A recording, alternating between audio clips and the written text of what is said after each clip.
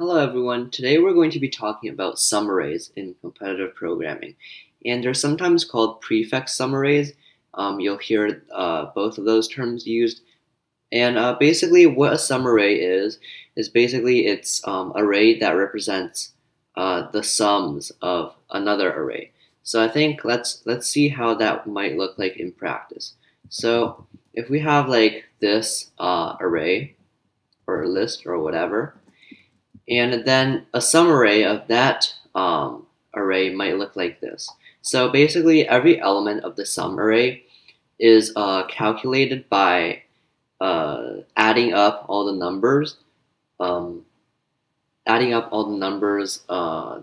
are before the current index in this uh, array. A bit hard to explain, and I'm not very good at explaining. So what this might look like is 1, since there's only one value in here. Then the next value would be 4, because 1 plus 3, and 4. And the next value would be 10, because 1 plus 3 plus 6, so 10. And then you get the idea. We just keep adding all the values together, all the values before this in the actual array, and then we create an array of sums, basically a sum of all the values up till that point there. And you might ask, why is this useful? Well, it has two applications. One is faster sum calculation. That I'm not too sure about because I think the sum function in Python is already pretty good. But I guess if you're dealing with really huge numbers, it might make a difference. Not really sure about that. And another application is using a two-dimensional sum array for two-dimensional arrays, or just multi-dimensional arrays. So if you have like a 2D array and you want to say, if you have a 2D array like this, hold on, and you have like a bunch of numbers,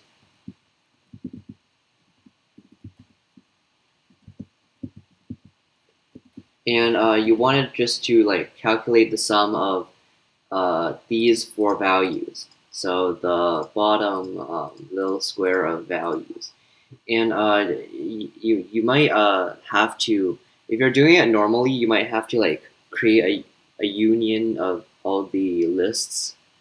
Well, of different you have to like access a bunch of different indexes, which really makes it difficult. But if you make a sum array, you can just sort of take this value and then take this value, because it takes all of the values up till that point, right?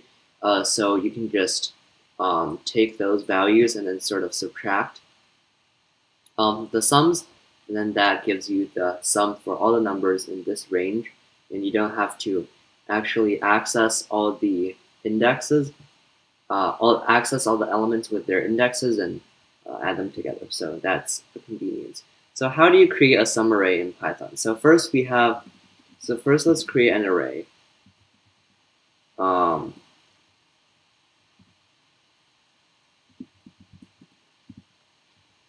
then a sum array we can create with just a list comprehension. Hold on.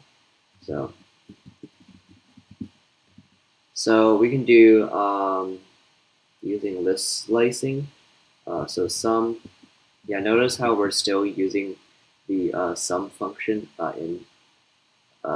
that's built in. So that it looks a bit pointless, but you might find more application for it when you're dealing with two-dimensional arrays. So basically all the elements up to I, or I in range 1. Let's see. Yeah, 1, since we have to include the first one, and the slicing doesn't include the element at the last element at this index, so we have to start at 1, and we start at len array plus 1, I think. Yeah, and then if we just if we print out the array from index 2 to index 5. And then try that. Then we get these elements.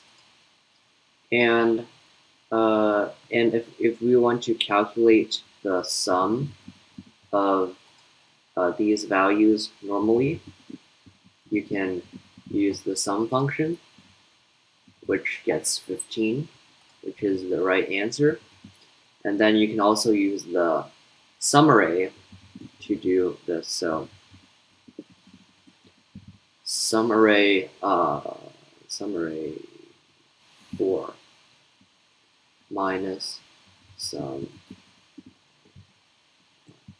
So we're doing the one with one less index because, well, we've used so it's always, well, I'm not sure how to explain, but this works. So as you can see, they yield the same result. And yeah, so what are the what is the real use of this? Well, as I said before, two-dimensional arrays and maybe calculating sums faster.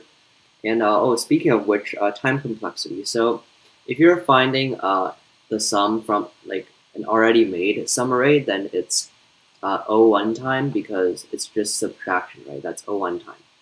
And if you're creating a sum array, that's ON time. And then if you're using the sum function in Python like this, then that's ON time. So which is basically the same, but if you use a list comprehension, that might slow things down actually. So so that won't save you much time, but it will create some convenience when you're working with multi-dimensional arrays. All right, so that's all for today, and hope you learned something new. Goodbye.